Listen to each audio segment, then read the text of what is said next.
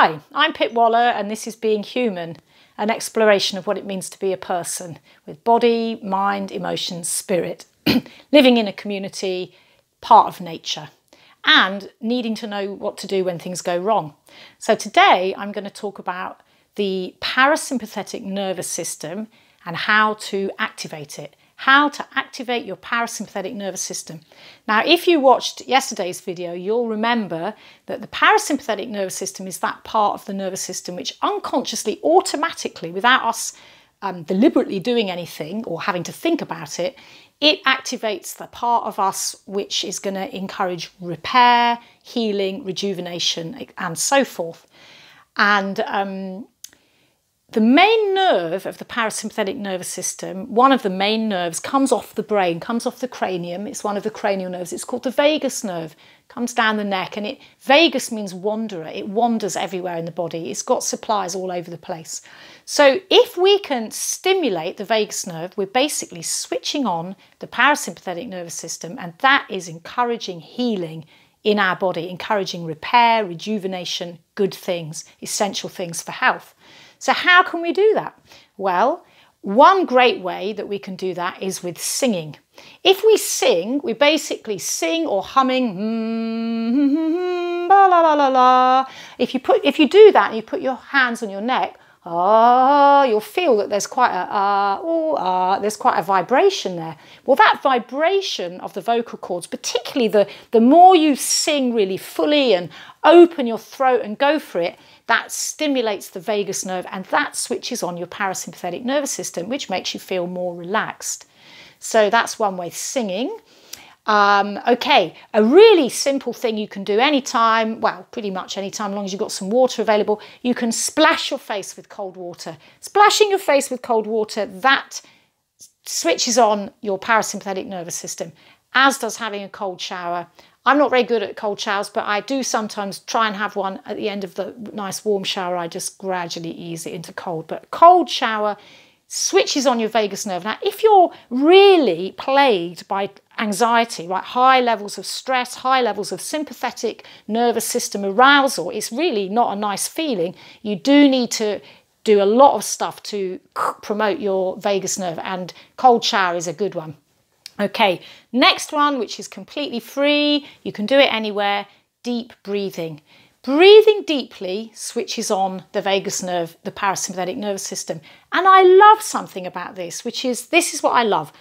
The parasympathetic nervous system tells your lungs, tells your diaphragm, your body to breathe more slowly and deeply when it's switched on. So that's like the brain tells the body. But here's the thing, if the body breathes slowly, then the body tells the brain, switch on the parasympathetic nervous system. It's a two-way street. So taking charge of your breathing and doing deep breathing exercises switches on your parasympathetic nervous system. I'll do a whole vlog about this tomorrow, about some different kinds of breathing you might try that you could do anywhere. Okay, so that's breathing deeply. Meditation. Now, there's a lot of kinds of meditation. Some people are like, I don't want to meditate, I'm not into it. I used to find it really boring when I was young because I've got a very, very active mind. But you know, there's a lot of different kinds of meditation. You don't have to just sit there and try not to think about anything. You could take up some sort of meditation, like, for example, basic mindfulness, which is quite simple, but also very much it gives you something to do, gives you something to think about.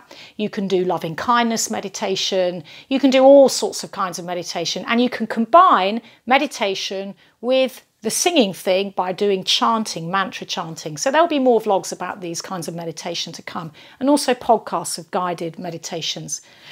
Some sorts of exercise.